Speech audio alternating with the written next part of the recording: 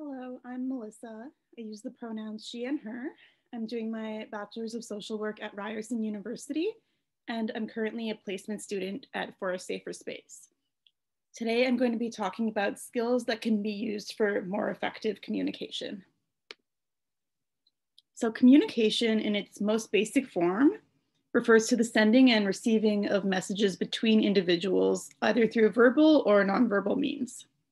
Modes of communication include speech, writing and other graphical representation, signs, signals, and behaviors. It is a way of creating and exchanging meaning between individuals, and human beings are unique in that we can use language to communicate with one another.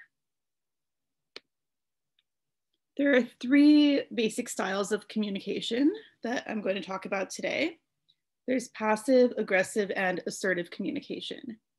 We're all capable of using all three and may tend to choose to use them in different contexts. So for example, someone may communicate passively when talking to their boss and switch over to an aggressive style of communication when talking to a friend.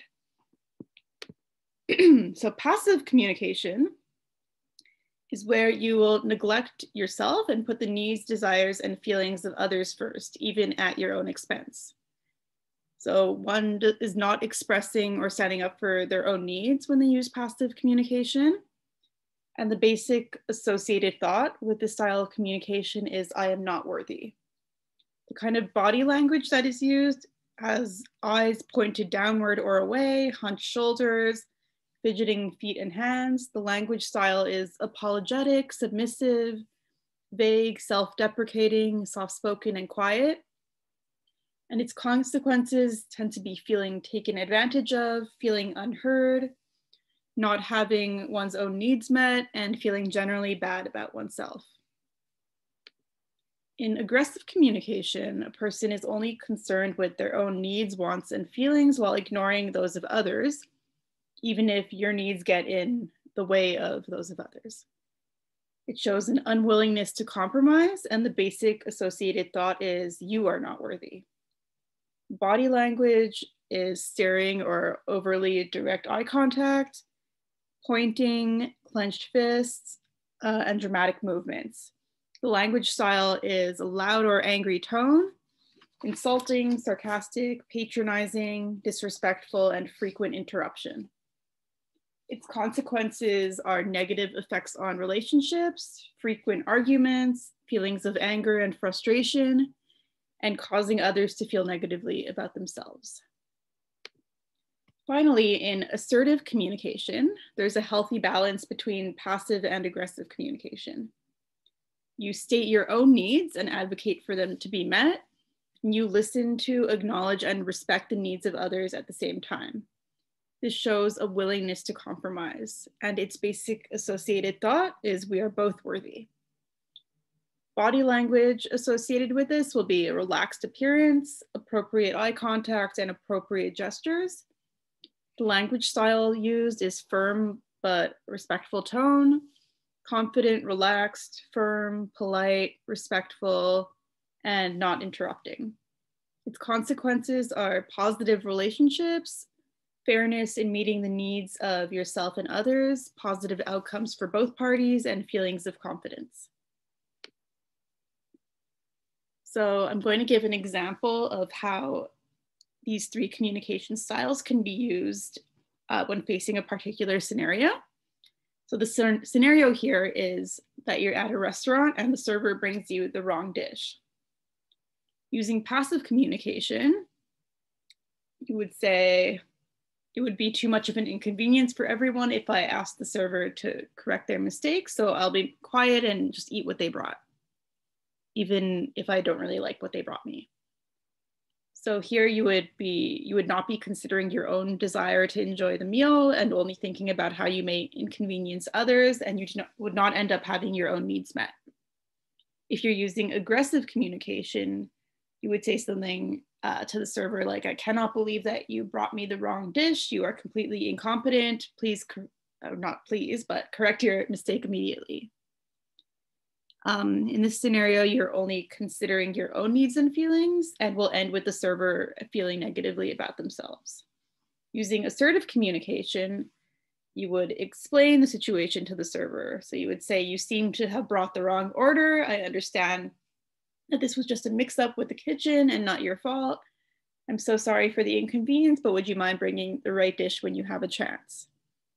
So here you will end up having your needs met, and the server will not end up feeling badly about the mix-up. So there are different ways to practice using assertive communication, and one is through the use of I statements. So during a tricky or sensitive conversation, it is easy to unintentionally place blame on someone else or vice versa, which takes away from the ultimate goal of problem solving and can escalate a simple conversation into a full-blown argument.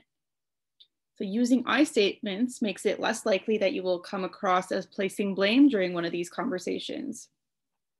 They allow you to practice speaking assertively since they make you take responsibility for your own thoughts and feelings. A good way to format an I statement is by saying, I feel blank when you blank. So for example, if you're having a sensitive conversation with a partner about them coming home very late without calling, you could say, I feel worried when you don't tell me you'll be getting home late, instead of saying something like, you can't just come home late without calling, it's inconsiderate. Using the I statement comes out as less accusatory, so the other person is less likely to go on the defensive, which would only escalate the issue even further. Instead of telling someone that they did something wrong, you're letting them know that you're feeling something and they have the power to help make it better. The I statement emphasizes the importance of the issue, and if it isn't used, the way you are feeling may be left out altogether. Sharing the feeling part lets the other person understand your perspective and empathize with how their actions affect you.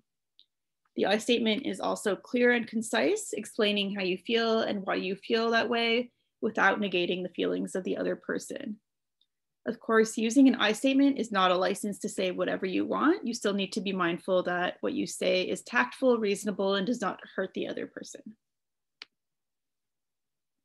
Another way of using assertive communication is through reflections. So listening is just as important as self-expression when it comes to good communication. More than just hearing, it also involves thinking, interpreting, and understanding. Reflection has to do with repeating back what someone has said to you in your own words. So for example, if someone tells you that they have been feeling stressed about work and still feels like they're in a bad mood when they come home, you can use reflection by saying, work has been so stressful and it caused you to feel frustrated all the time. This acts as confirmation that you've not only heard, but also understand what the other person has said. It validates the person's feelings and encourages further sharing because there's now trust that you are really listening. And even if the listener's reflection does not turn out to be exactly right, the speaker can correct them and engender further understanding. So some tips for reflection. You should use a tone of voice between a question and a statement, like you are restating what the other person said, but seeking confirmation. Don't just reflect the other person's words, but also listen to their voice and body language as well, and include any emotion that you pick up here in your reflection. Do not repeat exactly what they said, but find a way to reword it to show that you understood what they said. If the other person spoke for a long time, you do not need to reflect back everything they said, but just pick out the most important points. Try to focus on emotions as much as possible, and also try to switch up your language as much as possible so you don't sound too repetitive. All right, that's it for today. Thank you so much for listening, and have a great day. Bye.